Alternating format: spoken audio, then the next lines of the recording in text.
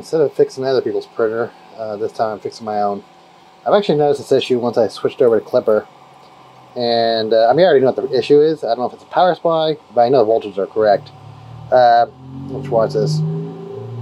So as soon as I've already checked out the voltage that I'm getting, I've set my buck converter to 5.3 volt for the power supply. I'm getting a power warning here, but I'm also getting a, it will start flickering.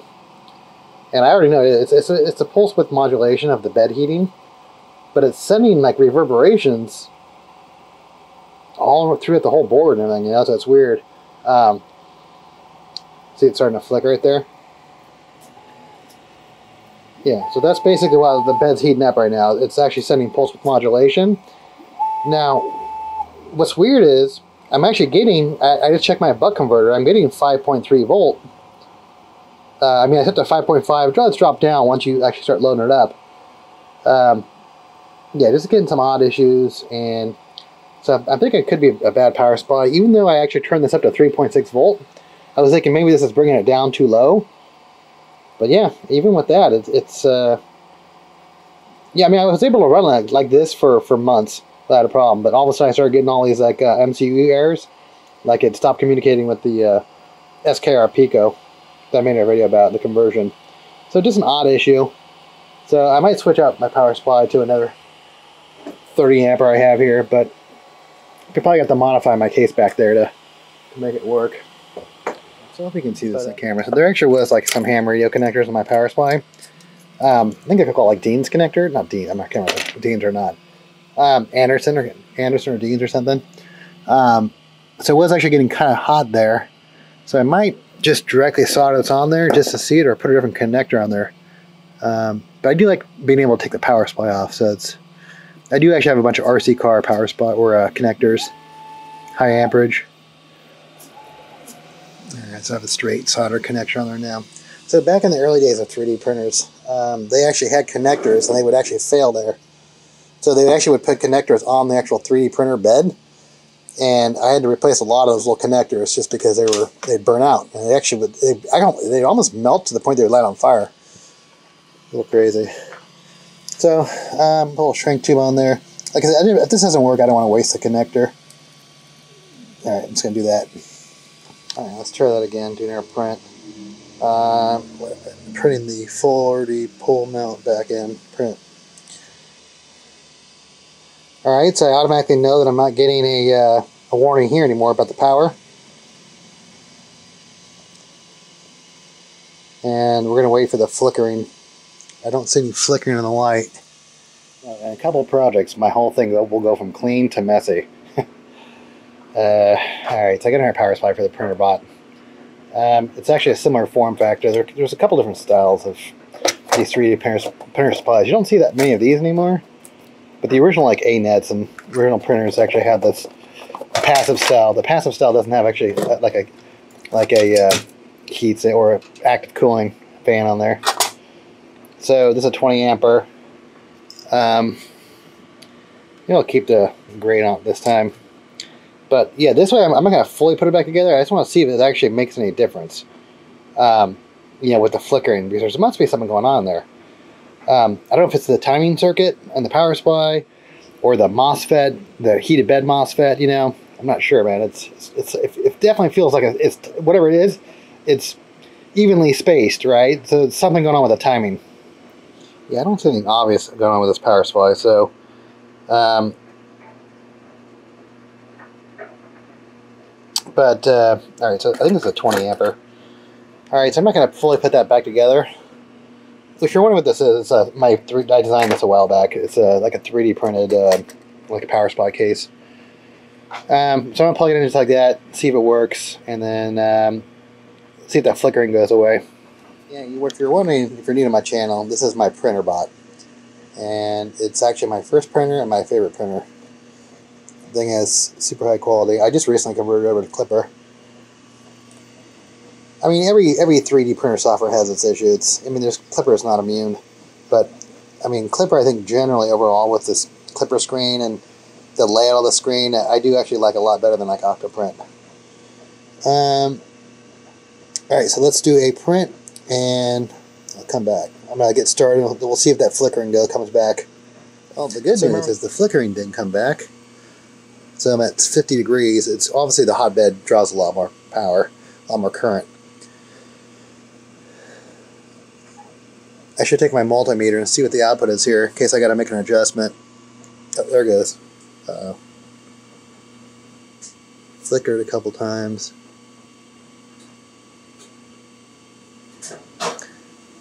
Why did it start doing that now?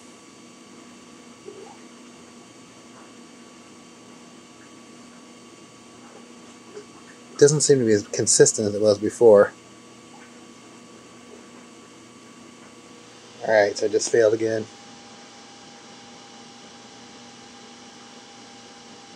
So, yeah, obviously there's something definitely going on power related.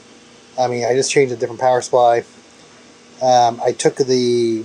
I'm gonna undo the buck converter. I'm going to flip this over, undo the buck converter. And the buck converter converts the 12 volt to the power of the Raspberry Pi. Take that out of it, the thing, and I do actually have an SKR Pico board. Not sure. This looks pretty promising. That's the main power input of the SKR board. Now let me show you this. See those pins moving around in there? See that back and forth? That's the main power to the board. I don't know, man. Doesn't look good. So I'm going to resolder those, reflow those. Yeah, that's going to be giving it like all kinds of intermittent power. You know, lately I've had to replace a lot of SKR boards for customers. And actually I've been using them since the day they came out. So, yeah, before them MKS was like a really big, they're big into it. But, yeah, I'm going to check for other, just because now I'm a little worried of other cold solder joints. Alright, I'm going to put that back together and see if that improves the lights. Yeah, I mean, I know those cold solder joints look pretty obvious, but I'm just, why would the power of the Raspberry Pi go down, you know? Because it's actually wired off a buck converter. You know, that converts 12 volt into the 5.2 volt I need for the Raspberry Pi. But why would that go down when I start printing? Because that's actually wired after the board, not part of the board, before the board, you know. Alright, there goes the flickering again, but I'm not getting power issues here.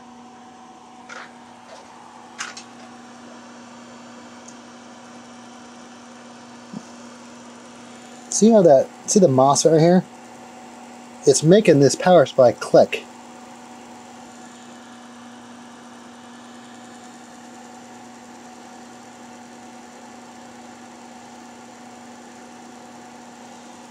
So that's actually the MOSFET, the board, the heated bed, heating up.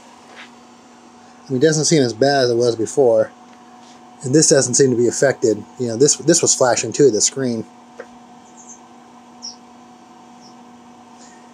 I mean, I guess I can wire the LED behind it. And that seems a lot more stable too, this right here. I'm going to re-flash it back to going off UART. So I actually had the Raspberry Pi going via direct UART on the board.